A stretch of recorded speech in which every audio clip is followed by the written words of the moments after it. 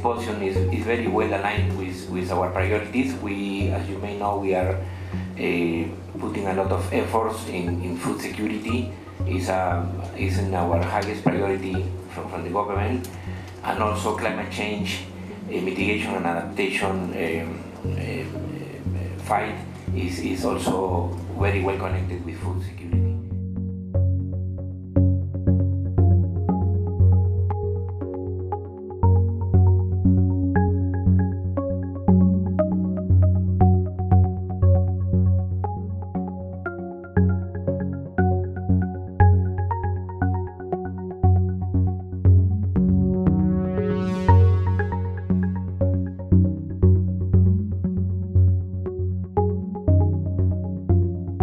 Climate information is very related to food security, specifically through the impacts that climate change and variability will have on food security. So therefore, if you don't understand the climate information, then you are not going to be able to understand the risk associated to food security because of climate change. So climate information is key to understand how we can engage into doing research around solutions to tackle the risks that climate imposed on food security.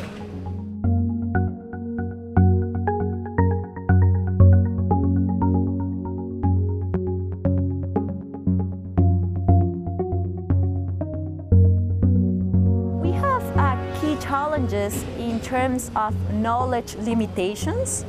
So if we think about climate models, these are somehow limiting what we can do in terms of doing food impact studies.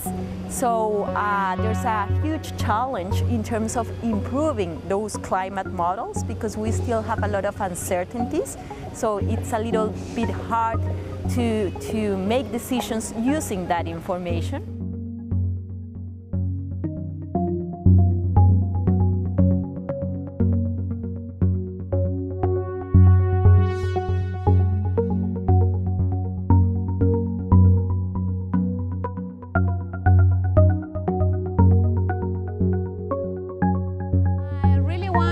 This symposium could reach policymakers in order for them to take better decisions on and invest in an information system, data collection and other.